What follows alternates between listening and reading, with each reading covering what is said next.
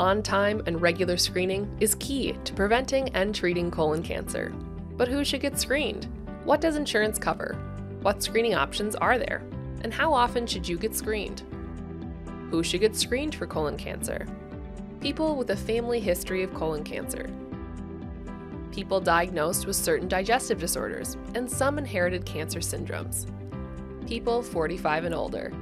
And anyone, regardless of age, with symptoms of colon cancer. What does insurance cover? Insurance coverage for colon cancer screening is required by the Affordable Care Act. Patients 45 and older with an average risk for developing colon cancer are covered or will be covered soon. Talk to your insurance company to check your coverage. What screening options do I have? There are two main screening techniques: visual screening and stool-based screening. In general, visual screening is more thorough, but stool-based screening can be more convenient. A colonoscopy is a visual screening technique where your doctor uses a scope to look for evidence of cancer. A colonoscopy is widely considered to be the gold standard for colon cancer detection because it allows your doctor to visually inspect the rectum and the colon.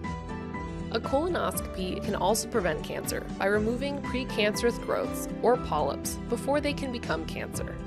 Before your appointment, you will need to complete a full colon prep. A CT colonography, also referred to as virtual colonoscopy, is a visual screening technique that uses CT scanning to put together a digital picture of the large intestines. This procedure isn't as invasive as a full colonoscopy, but still requires a full colon prep. A sigmoidoscopy is a visual screening technique that is more or less a partial colonoscopy. It focuses on examining the rectum and part of the colon. This procedure requires a full colon prep. Stool-based screening techniques are a convenient way to screen people who have no symptoms and no family history of colon cancer. These screening kits don't require a colon prep. If your provider finds any concerning results, further testing, including a colonoscopy, becomes necessary. Once you determine the right method for your screening, when should you schedule your screening?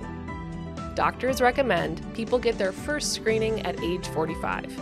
If no signs of colon cancer are detected and you have no family history, you should be screened again in 1 to 10 years, depending on the screening method you used. If areas of concern are detected during your exam, or you have certain pre-existing conditions, your doctor will recommend the appropriate follow-up steps for you. If you want to learn more about colon cancer, visit our website at coloncancercoalition.org.